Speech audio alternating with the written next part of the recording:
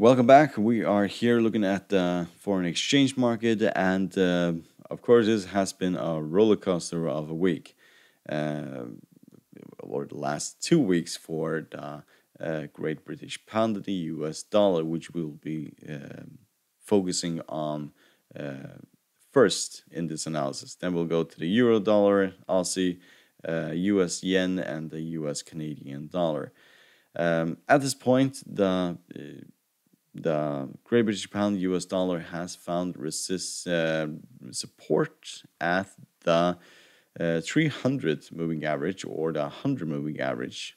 It has fallen from a high of the last 2 weeks. It has fallen 5.34% in only 2 weeks. That is a massive fall for this currency pair.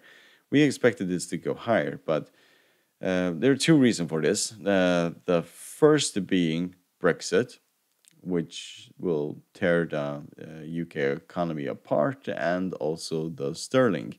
And that will drag on for years.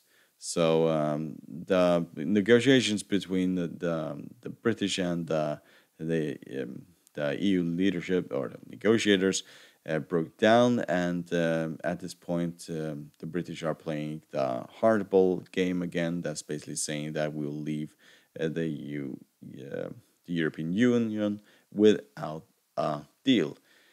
Best of luck to that. That is just a bad idea. So we also have appreciation in the US dollar index that is also putting pressure on this pair. So we are falling more than 5%, and I would not be surprised if we have increase in the value to the 50 moving average, and then we have a continuation of depreciation in this pair. We'll go to 1249, then we go to 1226. And if we have a continuation of deterioration in the negotiations between the EU and the British, then this pair will go much lower. It will just be the more of the same. We saw this several times. Every single time we have an increase in this, the value of this pair, there is some kind of bad story in the negotiation, the Brexit negotiation, and then it just falls off a cliff. Technical indicators at the moment are horrible. We probably bottom off in stochastic at the moment. That indicates they will most likely go higher.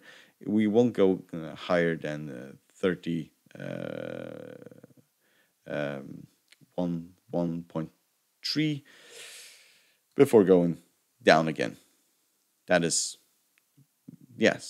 probably most likely what's going to happen. At the moment, the MACD is extremely bearish. We are oversold, and we are in the bottom of the Bollinger Band. So at this moment, short-time pullbacks are selling opportunities. It's just impossible to be bullish in this pair when the Brexit negotiations have started again. It looked really promising here, but at this point, just stay away from this pair. It's just ridiculous. It will ruin your account. It has ruined many people's accounts because it is so unpredictable. You can basically get the notion here that we are in an uptrend, and all of a sudden there's some kind of bad news from Boris Johnson or somebody, and then it just goes bang. If you look at the euro, US dollar, it is much more stable. This is how the Great British Pound and the US dollar should have looked like. Very similar to the euro, but because of Brexit, well, yeah, it isn't. So we had this bullish flag. We had the tremendous boom to the upside. Now we're technically creating another bullish flag. We're technically just at this point trading sideways. we have a high of 1.2, and we have a low of 1.17, and we have the 50 moving average and the 40 exponential moving average. And at this point, we'll probably just see more of the same. We'll probably go up to the 1.2 level and just go up and down. And I don't expect this pair to go higher until we see a further depreciation of the US dollar. So at this point, the MACD is looking quite promising. We most likely will go and retest the 1200 level. We are about to go upward again, and if we cross the signal line, we'll go higher and probably do the 1200 level here. The RSI is completely flat, and the stochastic is pointing to go upwards, the upper momentum, and the Bollinger Band is basically in the middle. So at this point, if we were to cross the signal line, if you have an indication of the stochastic, then there is technically a buying signal. If we basically pull back from the 50 moving average, which we had a massive increase in the value. This was on Wednesday, but we have a massive pullback again. So this will probably look something like this. We'll gradually go to the upside to 1200, and then we'll go back down again. If we get back, then go to 1200, because this was significant resistant. So if we look at the Aussie dollar, US dollar, we are just doing the same thing here. We basically pulled back to the 40 exponential moving average, and that is support. Underneath, we have the 50 moving average, which probably is more support. And we'll probably just go gradually grind our way higher from here, as we have done since the end of March. There's no reason to short this market at the moment. It's just every single time we have a pullback, that's a buying opportunity. Every time we get close to the 40 exponential moving or the 50, we just technically buy the dips. The MACD is quite negative.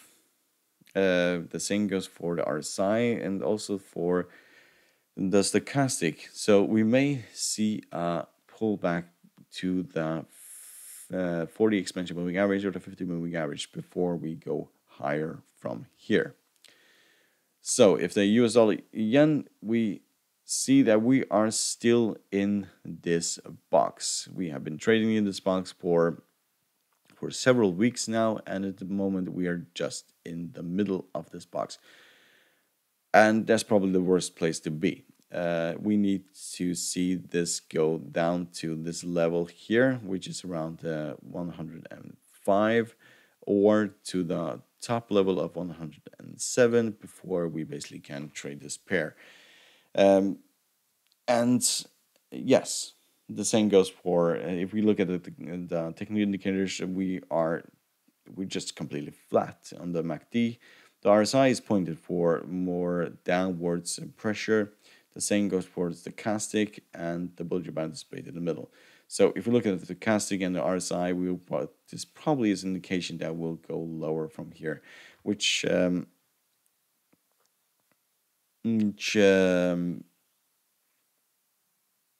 probably wouldn't make any sense because of the appreciation of the US dollar index. So I would just stay away from this pair. There's no reason to trade this at the moment. Just wait until basically go down to this bottom here or the top in order to buy or sell. If we have a breakthrough of this level of 105, then we'll go all the way down to 104. And that should be significant resistant. If we were to break this level, we'll go to these lows of 101. So, US dollar, Canadian dollar. We did break this channel.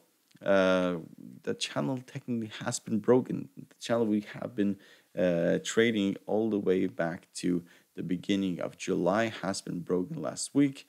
And at this point, we could see appreciation in this pair. The MACD is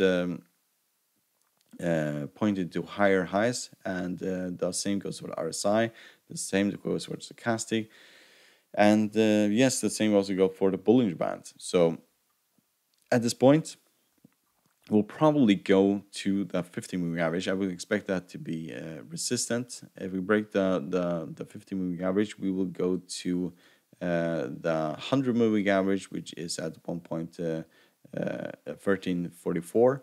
And yes, yeah, it was quite irritating. I like trading channels because they're very predictable, but at some point they have to break. If they break to the downside or the upside, yeah, they have to break. So at this moment, we just need confirmation where we are going, and the 50-moving average will probably be a very good indicator of where this pair will go. So hope you find this video helpful. You're welcome to support our channel by clicking the subscribe button and hitting the like button, the bell button, in order to see our newest videos. Good luck, and thank you very much.